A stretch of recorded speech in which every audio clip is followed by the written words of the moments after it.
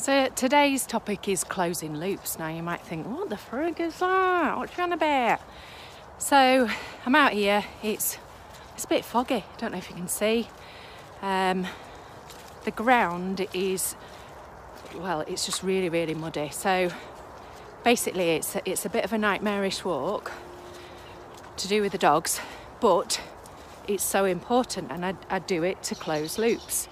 So what I mean by that is, one of the challenges with working at home during lockdown is that we don't get, our usual commute. That's on wonky, isn't it? So we've no opportunity to close off our thoughts properly for the day. So I was running a resilience program the other week, and some of the delegates on that course were creating their own artificial commutes.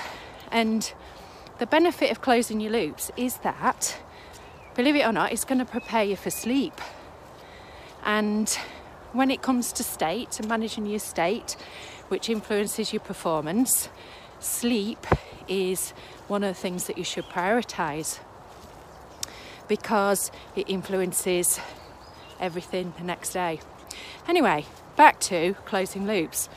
So what closing loops does for you is, it closes thoughts off for the day, which enables you to almost tick the box and go, right, okay, I've dealt with that matter, and it prevents you from waking up in the middle of the night, but also staring at the ceiling. Take care.